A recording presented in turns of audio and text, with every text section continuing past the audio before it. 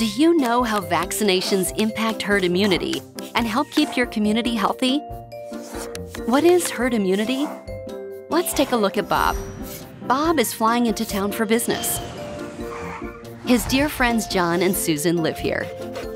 John and Susan's son Ben and his wife Emily also live across town with their new baby girl Isabel. After Bob's meetings, he goes to John and Susan's house to stay the night, then comes over and joins them for dinner. The next day, John and Susan give Bob a ride to the airport.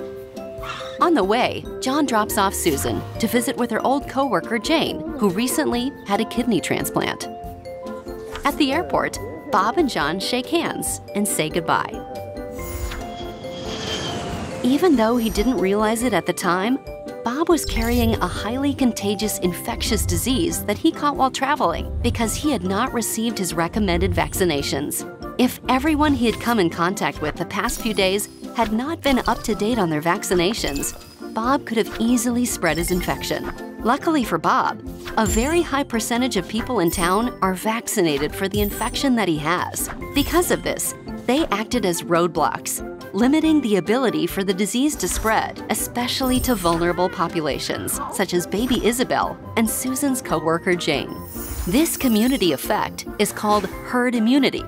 Herd immunity only works if a high percentage of the population receives their vaccinations on the recommended schedule. A proper vaccination schedule for those who are able to receive them remains one of our most powerful tools against these potentially serious infections for both individuals and the greater group.